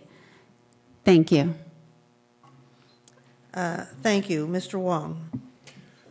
Thanks to the previous council members and administration that built City of Monterey Park, known as one of the best cities in California to raise family and to raise kids. This is because of the hard work of all the staffs the police officers, the firemen, all the people that the directors working together as a team to build what we have in Monterey Park. And I feel that as an elected official, as a public servant, we have to respect each other. We have to appreciate what they have done for us. We have to continue to do our best to serve the needs of the people, putting all our personal differences aside. We have to focus on people business, and we have to care about each other, share kindness, share love, to work together as a family and listen to everybody, their needs. This is the way I would expect. This is what I would like to do. My track record shows that I work with everybody. I respect everybody's opinion. This is the way to take care of the city business. This is the way to serve the people of Monterey Park. Thank you. Thank you. Mr. Avila. Hello. The best way I put it is in a song. Before you do that, would you check and make sure that the microphone is on? Yes, it is. Okay, I couldn't hear you. Okay. I ain't nothing but a simple man. Call me the handyman, I reckon that I am, but there's things going on make me mad down to the core. Have to work like a dog to make ends meet. There's crooked politicians and crime in the street, and I'm madder than hell, and I don't want to take it no more. We tell our kids, just say no. Then some patty-waist judge lets a drug dealer go, slaps him on the wrist, and he turns him back out on town. If I had my way with people selling dope, take a big tall tree and a short piece of rope, hang them up high, let them swing till the sun goes down. I ain't nothing but a simple old man. They call me the handyman, I reckon that I am. And I won't fail if you vote for me for city council here in Monterey Park. Thank you. Thank you very much, Mr. Estrada. Thank you. What defines a person is their values, what they're taught by their parents, their upbringing, the type of environment they live in, how they prepare themselves as an adult, what they do in life, and the goals they set up for themselves, or when they fail and they get back up and they try again and they succeed. But let me tell you what defines me, and you'll see it on our campaign lawn signs, and that is transparency. And let me add to that. I'll give you from experience serving as a Marine for our country, some of the 14 traits of our United States Marine Corps: commitment, leadership, initiative, determination, teamwork. But overall, I'm a moderate. I'm an independent, not as a political party, but ever since purchasing a home here in Monterey Park, raising my wife and raising my kids. You know, my daughter was born here in Monterey Park Hospital. All our 3 kids were born here in the city. They're raised here. They go to the public schools. So what defines Luis Estrada? I'll tell you what defines Luis Estrada is family and commitment to serving you as a humble servant. Now, I'll tell you that the other thing that defines me is I'm a son, I'm a father, I'm a husband. But for the most part, I value after losing my father when I was 10, I learned at an early life that serving my community is actually the best thing that I can do. It's what I feel comfortable in. I feel comfortable in my own skin because I'm helping my fellow neighbor. Not as a public servant, but actually I think as a good Christian and as a good person. Now I'll tell you that the other things that I've been doing that very define me as a citizen is serving all of you as a firefighter. So when you call 911 in the 90s or a few years ago, I probably came to your house when you call 911 as a firefighter. Or we made sure that we took you to the hospital, make sure that you get that emergency care. So the other thing that defines me is actually my civic involvement in our city. I serve as a board member for the St. Thomas Aquinas Catholic School Board to make sure that the direction of our kids, and we have that faith and that religion, to make sure that we have positive upbringing for our children. I serve as your traffic commissioner here in Monterey Park. Thank you, Mr. Jin. Time's up. Thank you very much. I'm sorry, I complained at the wrong person. Mr. Jin, your turn. Well, I'm a family man, and I'm a grandfather, and I always believe in family. I can teach my kids good moral values, and I go to church and work in my church, and a big part of my church. It's a big part of my life. But my life has always been helping other people, extending a helping hand to those who need help, always looking to support other people and other organizations for what they believe in and what I believe in. You know, I always like to teach kids about being a volunteer in the city to give back a little bit of their time of what the city is giving them. And also being accountable to my family, to my church, to this city, to my school board. I think that's very important. I don't violate my integrity, and that's very important to me as a person. You know, on the school board, it's been a life learning experience, and one of my motto is that I always believe in is being cost effective and cost efficient, and that's important to anything that we do in life. So, but that defines me as a person. Thank you. Thank you, Mr. Ng. I just want you to know that I'm 47, but I was born in Canada, and the city is Regina. It's the home of where the late comedic actor Leslie Nielsen was born, also where Art Linkletter grew up. The reason why I share this is it's also the home where the birthplace of universal health care in Canada. Tommy Douglas, who actually was born in my city, became a politician after World War II. But as a youngster, he had an infection in his leg, and they were about to amputate it. But another set of doctors wanted to take a look at it for free, and in doing so, they saved the child's leg. Tommy Douglas, when he became an adult and a politician, said, "I want that free advice to everybody in Canada." Tommy Douglas happens to be the grandfather of Kiefer Sutherland, the actor on 24, and Donald Sutherland's father-in-law. The reason why I share this is because my sister, who's 50 years old, has a blood disorder called thalassemia, where since she was an infant, she receives an 8-hour blood transfusion every single month. And now she's 50. In fact, the hematologist that I spoke to just recently said, "I believe your sister is probably the longest living survivor of thalassemia, because according to medical books, my sister should have died at age 13. Now, the reason why I share this is because I understand what and how people such as nurses and doctors have taken care of my sister. In fact, they're the second family for my sister who has taken care of her for 50 years now. I'm a family person, but I also know and I'm sensitive to people in need. I'm a moderate. I believe there's a lot of people in our country who's more of a moderate than the two extremes. I look at a person's character, and I look at the person's honesty. Thank you very much. Thank you. Mr. Leong. In regards to my personal philosophy, without giving any party definition, I believe in collaboration. I believe that no one person is more important than another. I believe that we can do great things if we learn to work together. I believe in respect, in respecting your peers, in respecting your elders. I believe in duty. I believe in service, and I believe in honor.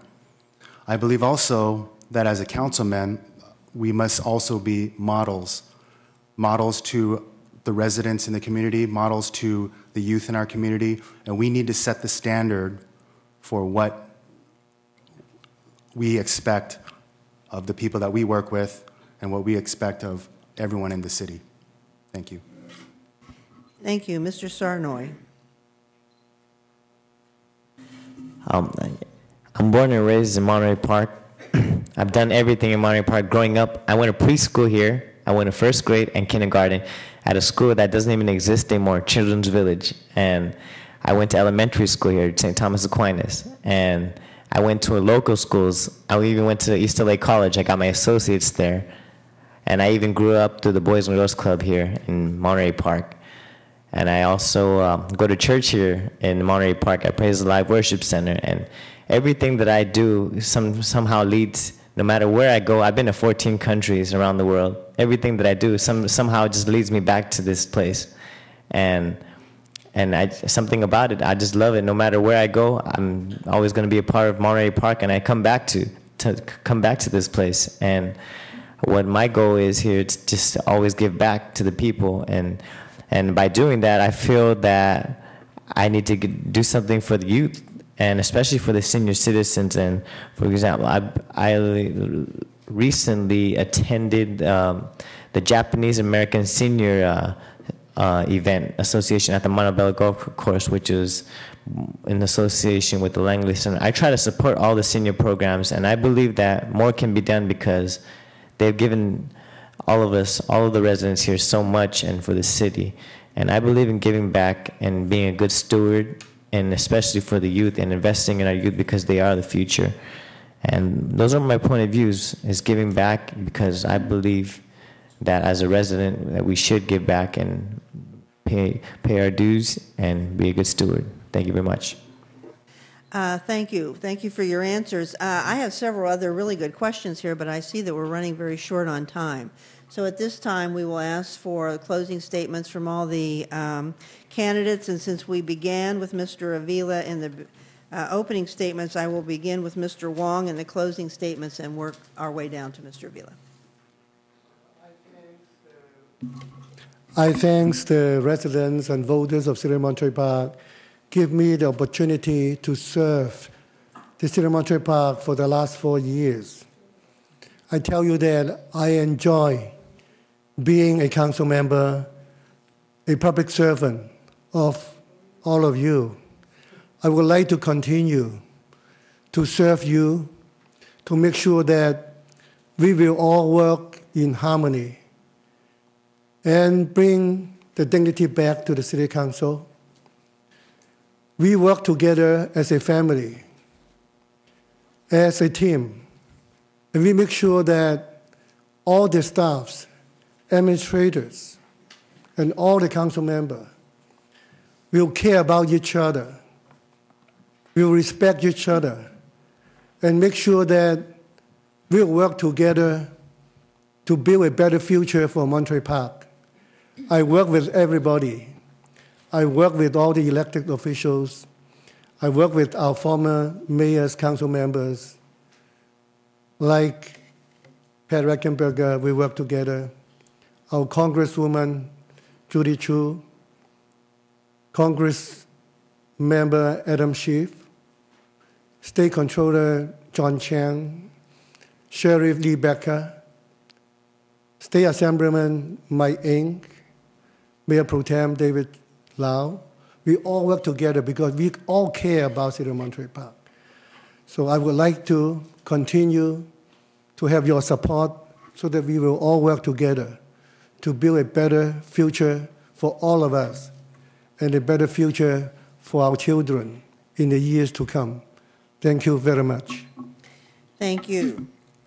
Ms. Riel Sebastian. As I mentioned in my introduction, Monterey Park is stepping into a new progressive age of transition. Our city is in a pivotal stage. Please, whatever you do, do not take this election lightly. We have in the past, and now we're facing the consequences. As our city develops, we must have a city council that understands the issues of a progressive city, one that understands legal, business, and financial issues, one that can articulate and communicate with the public and be a good representation of our city. As an attorney, business person, and a commissioner on Monterey Park's Economic Development Advisory Commission, I am the only candidate with financial, business, and legal experience. I am not beholden to any political party or special interest group. I am beholden to you, the residents of Monterey Park. For the last couple of years, I have attended city council meetings on a regular basis. I'm the only candidate up here that has voluntarily attended the city council meetings this year. We are at a crucial time. Some have said that this is a part-time job. Well, I completely disagree. Residents are giving up services. Employees are working more for less. I think that you expect, and I agree, that the City Council should do more, should work more. Why? Because our residents expect it, because our residents deserve it. As I meet each one of you, I realize that we have the same common interest for our city. Please join me as we cherish our tradition and we embrace our diversity and we use transparency to move Monterey Park forward. When I think of our city, I think of Abraham Lincoln's quote, "I am a slow walker, but I do not walk backwards." Please spread the word that there is a real choice in this election. Vote for Teresa Riel Sebastian. Thank you. Thank you. Mr. Sarnoy. First and foremost, I want to thank you again for having me this evening and giving me the opportunity to share my thoughts and vision for Monterey Park's future. You know, sí, Nimen, and gracias a todos por el apoyo y ขอบคุณครับจากทุกคนนะครับขอได้สนับสนุน I just want to thank you so much, and you know, I just want to leave off with a quote that I spoke about 2 days ago by the great Albert Einstein, and I said it already, and I'm going to say it again. And doing the same things over and over again and expecting a different result is a definition of insanity. And that's basically what's going on right now in the city of Monterey Park. If we continue to go where we're going, then we're going to continue to dig ourselves in the hole. And right now, I think we need new people to move forward with new creative ideas. And I think you're looking at the person right now, because I believe that we need some innovation and some new ideas just to elaborate on and bring some new vision to the city. But I know the tasks ahead are not going to be easy. And as you know, I'm a professional boxer, and that's what I do by trade. And I'm going to work hard every day for Monterey Park's goals. And when I get into the ring, I don't think about what the opponent's going to do to me. I think about what I'm going to do. And as Monterey Park residents, we can't look at what we can't do. We got to look at what we could do. And that's my vision right now. And I'm going to look for the future and look forward. And thank you for your support and your vote. Thank you very much. Thank you. Mr. Leong. In closing, I'd like to thank again the Soroptimists for producing this candidate forum and keeping this 27-year tradition alive. In addition to the thoughtful questions that were presented in tonight's forum, I believe that it's important for resident voters to also ask, can a candidate put personal pride and ego aside and serve with humility? Does a candidate embrace a collaborative attitude and have the ability to bring people together? Does a candidate have the ability to apply and maintain the proper focus necessary to find the best solutions for the city residents and its workers? And finally, do you believe that a candidate has the ability to create harmony, growth, and sustainability in our city of Monterey Park? I can say with the utmost sincerity and confidence that I'm committed to doing these things. It's time for new ideas and a new generation of leadership to take Monterey Park forward. It is said that clear vision coupled with precise action creates destiny. Let's create our destiny together. Regardless of who will stand victorious in the end, it is my hope that one day soon, the City Council, city employees, and residents can stand together united and proudly say, we are the city of Monterey Park. Thank you. Thank you. Mr. Ng. It's been an honor to serve the community for the past 10 years. I moved to Monterey Park in 1981 and graduated from UCLA with a BA in economics and my MBA in finance from Cal State LA. Some of you know me when I started my banking career at Home Savings of America here in Monterey Park 22 years ago, and later became a branch manager. I also worked as a commercial loan officer for Bank of America and Wells Fargo Bank, providing lines of credit and commercial real estate financing for businesses in the San Gabriel Valley. Currently, I'm a relationship manager with Citizens Business Bank. I've been married to Gloria, who grew up in Monterey Park, who's a senior attorney for Southern California Edison, and we've been married for 22 years. We have a daughter, Chantal, who attends UCLA, and my son, Derek, attends Marquepo High School. We believe in supporting the youth of our community. We provided 92 $500 scholarships to Monterey Park graduating seniors from Marquepo, Schur, and Garfield High School. I chaired the successful fundraising efforts that raised $150,000 for the Alhambra Unified School District's band to march in the 2009 Rose Bowl Parade. I organized the Marquepo High School School Band and Orchestra Amphitheater concert, which raised $40,000 in new instruments for the students, and also organized the first Veterans Concert to honor the veterans in the San Gabriel Valley. Some people ask me who they should vote for. I tell them that when the City Council goes to closed-door session and the door closes behind them, away from public view, we have the power to settle lawsuits in the tens of thousands of dollars. You need to vote for somebody who would fight for the residents of Monterey Park and protect the city's interest, even if the lawsuit involves the council members' friends and business acquaintances. You decide. I ask for your vote on March 8th. I will continue to be your fiscal watchdog. Thank you. Mr. Jin. Once again, I'd like to thank the Soroptimists for having such a wonderful forum and those who are here today. I want to bring a new leadership to the City Council so we're all working together for the residents and the city. The city, in my opinion, has missed many opportunities to be truly the gateway of the San Gabriel Valley. Let's not miss those opportunities again. 8 years of being a public servant has taught me many new lessons of being an elected official.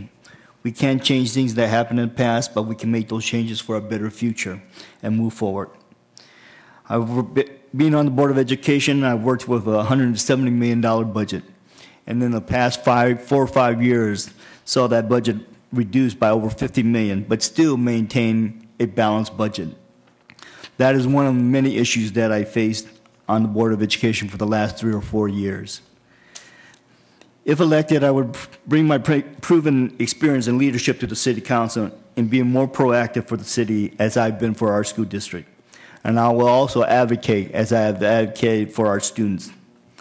In 2002, I had concerns about the unfunded liabilities that all our public agencies needed to address in their accounting procedures because of GASB 45.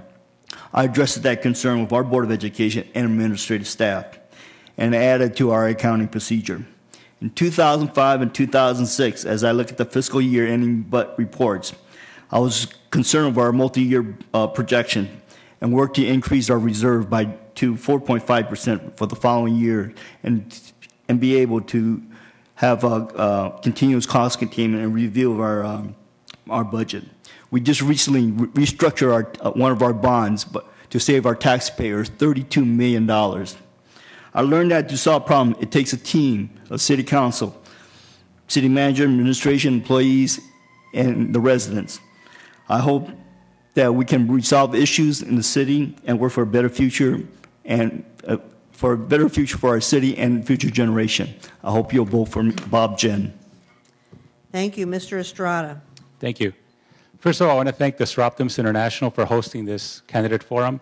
Even more important than that, for hosting a forum that is impartial and that includes all candidates that are running for office here in Monterey Park. I want to let you know that I have been serving you as a community leader since 1994 when I was sworn in at the city clerk's office alongside the fire chief as a reserve firefighter, and having served for a number of years.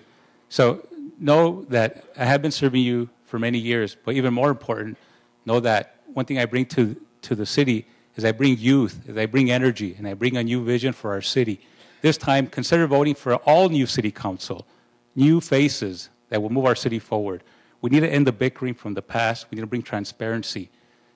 We need to make sure that when we have someone that's representing you, that's representing myself and my family, that person isn't compromising negotiations with a police officer association only so they can move up the ladder into Sacramento. Make sure that you know what that person's motives are. The only reason I'm running is because I lived here all these years and I see that Monterey Park is still in stagnant water. We need new change. We need new energy. We need new power and new council to move that city forward. What will I do as your councilman? Well, let me tell you. I'll make sure that all contracts go out through open bidding. I'm in nobody's pocket. I only serve you. Make sure that we balance the budget, that we cut wasteful spending, that we provide better shopping opportunities, that we get better shopping opportunities when you go to the market, when you go shop for clothes, that we have a Stater Brothers, that we have variety. And we also make sure that we repair our city streets. We ensure that the marketplace begins constructions and creates new jobs for our local residents. And then most important, we want to make sure that we enhance the Chamber of Commerce to make sure that they enhance the business community. More important than that, you have another ballot on the measure. Make sure that you vote yes on BB. Vote for transparency. As your councilman, I'll make sure that I look out after your pocketbook, look after our taxes. Vote yes on BB. Thank you very much, and God bless you. Thank you, Mr. Vila. That's Avila. Thank you. I feel that I can relate to the public because I'm Joe Public. Unlike most people, I have a good time and bad times. For example, I lost my father at an extremely young age. When a boy needs the guidance of a father, at that time, I was blessed with a caring family and a group of friends that are family to me. In my life struggles, to make ends meet, but through the grace of God and good people around me and my own determination, I have been able to keep my head above water. In light of our current economical situation, this is more than many fellow Americans have. This is not right when I see it is not right when I see wrong. I am not compelled to work make things better. The place to start is locally. I am a handyman by profession. What I love about my job, I am provided with the opportunity to fix problems. We all know that there are many problems with our nation and country and state today, and our beloved city currently faces. I want to give back to the city as I so much love. I want to be the everyday person's voice on the city council. As I stated before, I'm not a complex man, but when I see a problem, I want to fix it. I'd be honored if you give me the opportunity to sit on the council of Monterey Park. I will not fail. May the Lord be with you all. Thank you. Thank you very much. At this time, I would like you to join me in thanking the candidates for their preparation for this evening and sharing their time with us.